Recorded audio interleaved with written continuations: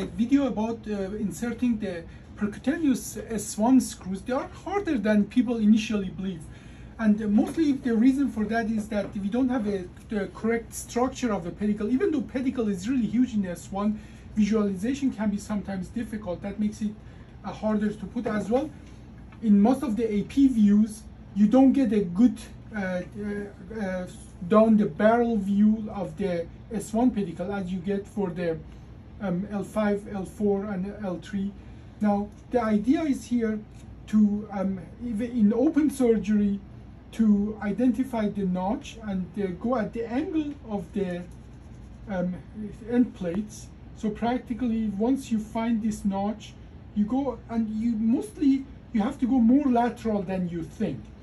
In the MIS, in the percutaneous screw, practically what you see is the border of the L5. Just continue that. If you continue that, then all of a sudden you see this big structure here.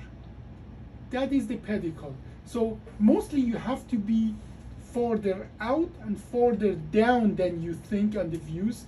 And here, most of the time I start my pedicle screws actually here, to the starting point when I'm on the bone, and here I'm here when I'm on the bone. You see the notch again. You see the notch here in the X-ray, and this is the same notch here.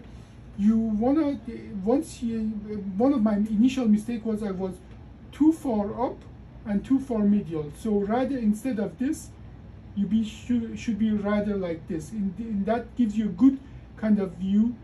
And so you're starting here and here. Another thing is if the iliac crest doesn't give you a good trajectory for the pedicle screw, don't worry about it. Instead of the pedicle screw, put the alar screw. Just so imagine the iliac crest is here and you don't get that angle. You just go more medial, start the same place, but instead of this way, you go along the iliac crest and in the trajectory of the alar, and you put a so-called alar screw. You imagine as well that, you know, in a pedicle screw, the angle is along the end plate of the S1.